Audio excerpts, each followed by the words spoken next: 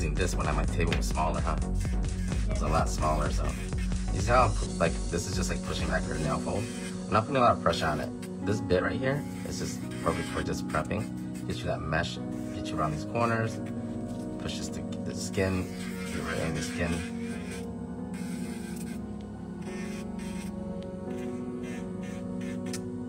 You won't cut the client, just push everything back. And you can use nippers to nip it later if you want to.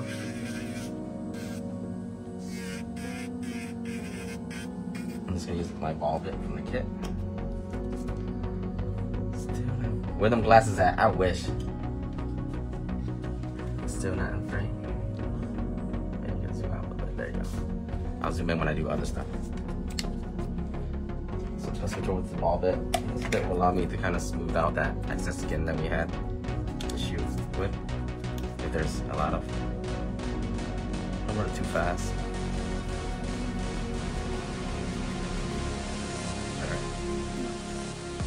Get that excess skin, you're just gonna use this ball bit, just kind of get rid of it.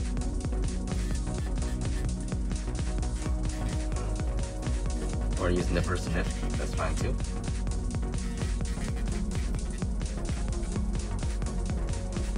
How the Russians be doing it. Just be wary that if your client's not used to getting their nails done and you're doing this part, it might be a little sensitive, they might feel a little pain. So just be wary, okay? Not everybody's cuticle is dry and you have to be removed like this.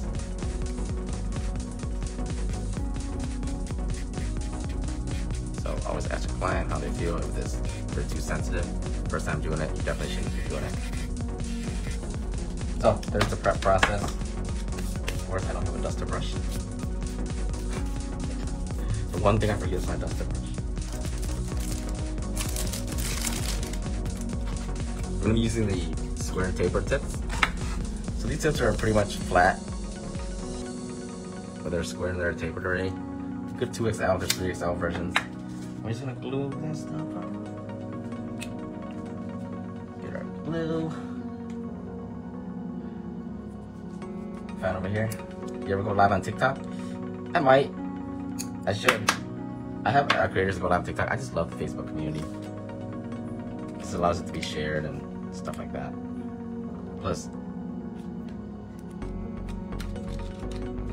so her fingers are actually pretty straight except for this one. Gotta be careful when you're putting the nails on. I'm always gonna pick the straightest finger. Just this to put the nails on. I'm gonna size it up. Generally, 3 fingers are the same size. Sometimes this is the larger size. So I found it. I'm gonna put a little glue and I'm gonna just go from the knuckle out. Make sure it's nice and straight. I'm going to use this as a guide for all these other fingers. So I'm going to hold this finger like this, and I'm going to take this. You see how this finger is kind of slanted this way? I'm going to make one slight adjustment.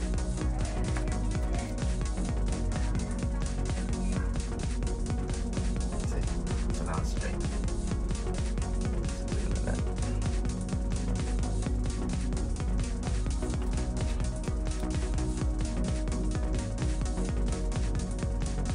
Actually, applying tip is one of the intricate.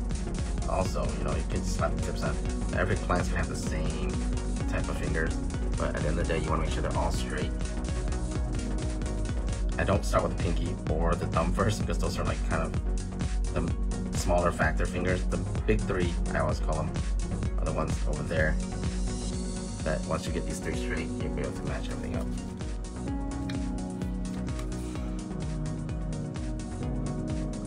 Always want to go to the right size, so I'm not defining too much of the sidewalls.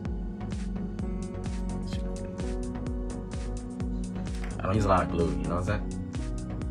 And I don't glue a lot of the tip on there too. I glue the bare minimum because I want as much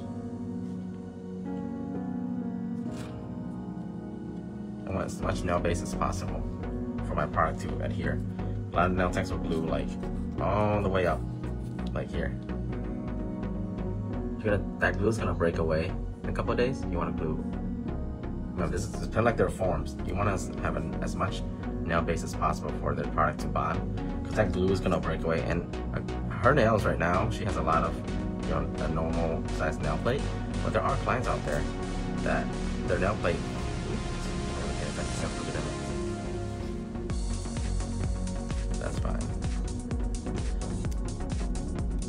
actually are really good with adhesion.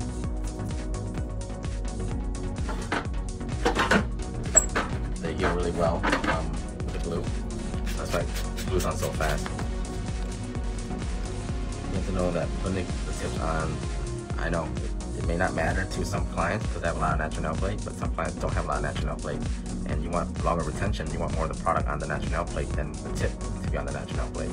One of the biggest exceptions is that, oh, you know, I glue a lot of tip on there, so it's going to be nice and, you know, strong, stay on longer.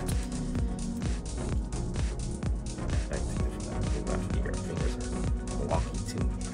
This hand. Yeah, at least. It's been a while since I've done a client, so it's like, I realized that not every client has burning fingers, just like I said earlier. So if you guys noticed that promo code there, every live on that's a 10 limit promo code, 25% off for the viewers to pick up any of their goodie supplies, acrylics, or anything like that. So after 10 use every live, so kind of a giving back to my viewers. I thought that was a good idea, so I'm gonna do it. It should be pinned there, right? Yep, 10 uses only. Sounds like a Black Friday sale. It's a good time to pick up your gel liners or acrylic collection, for sure. Alrighty.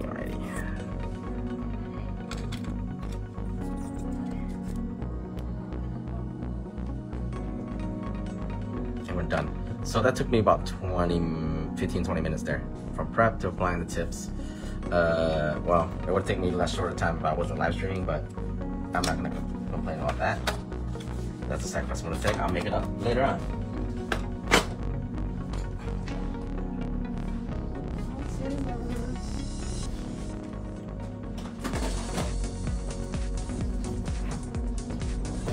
I know I have my scissors somewhere around here.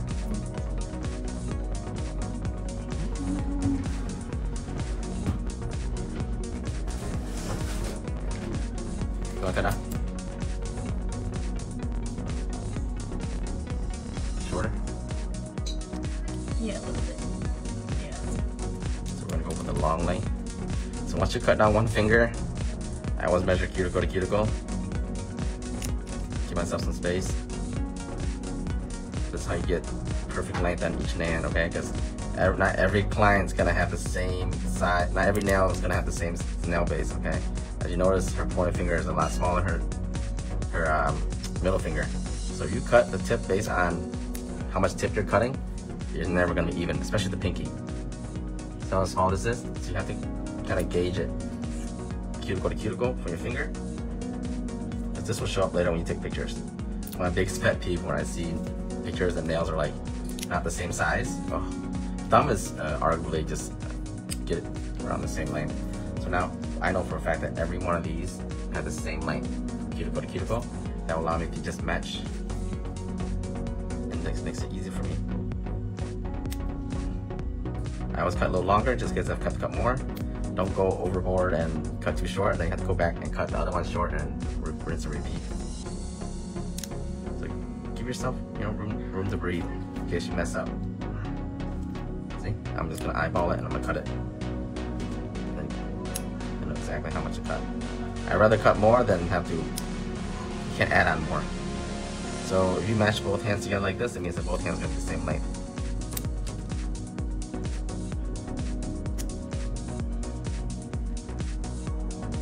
Just like that.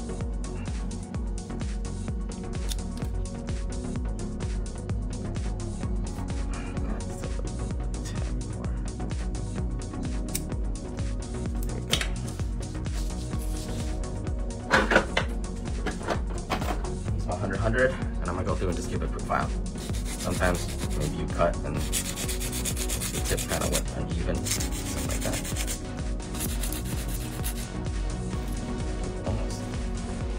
Hold the nail.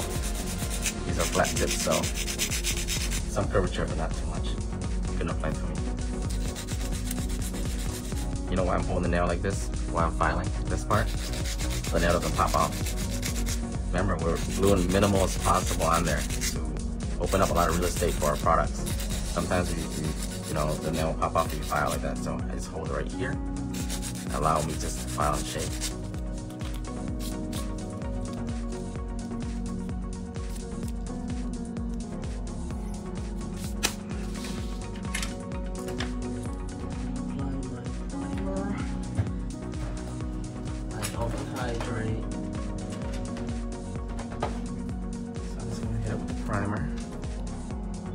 want to dehydrate, this is a good time for you to dehydrate. I just do my primer.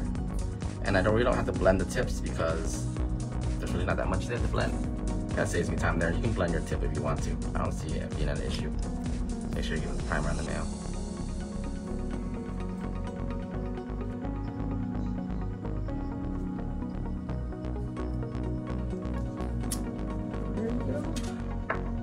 So, DMA monomer. I've said this before, don't pour too much, guys. This jar, standard jar, is 30 milliliters. Half of it is 15. Trust me when I say. So we're gonna go within the clouds and we're gonna hit up our application, okay?